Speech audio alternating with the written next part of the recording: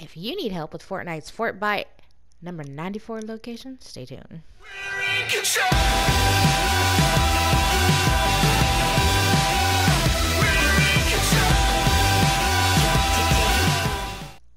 Hi y'all, Belle here from Southern Belle, and today I'm helping y'all by telling y'all the location for Fortnite's FORTBYTE number 94.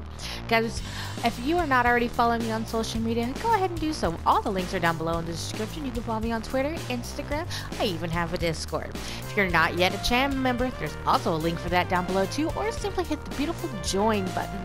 And if you're new to the channel, welcome. Don't be afraid to join the family and hit that beautiful subscribe button. And guys, don't forget to smack that like also. Now, before we get into the location of that FORTBYTE, if you're not already supporting a creator on Fortnite, do me a favor, go to the item shop, the bottom right hand side. It says support a creator. Click on that and then type in 7_Belle90, all capitalization. That way you're helping the channel and being the best dang family that you can be. Alright guys, the 94th FORTBYTE says, accessible by using the Scarlet Scythe pickaxe to smash a blue canoe under a frozen lake. And this is what the Scarlet Scythe looks like. It is rare, so it is blue, and it looks like, I guess, a dragon's claw. It's like reddish pink. And when you think of Frozen Lake, of course, that is going to be over here close to Polar Peak, where Greasy Grove used to be, for those of you who remembered. On this Frozen Lake, you're going to go right here in the middle to this building.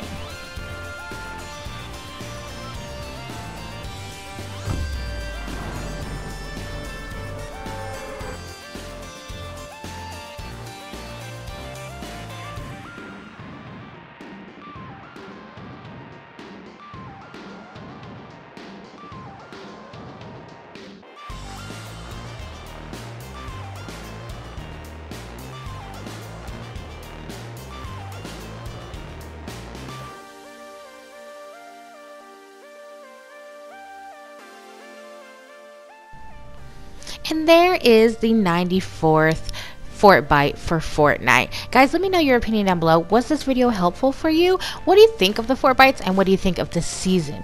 If you're not already a part of the Belle family, do me a favor, hit that beautiful subscribe button and join. That way you can see all the videos of my vlogs, singing, gaming, challenges, and so much more. If you're already a part of the Belle family, thank you so much for being here.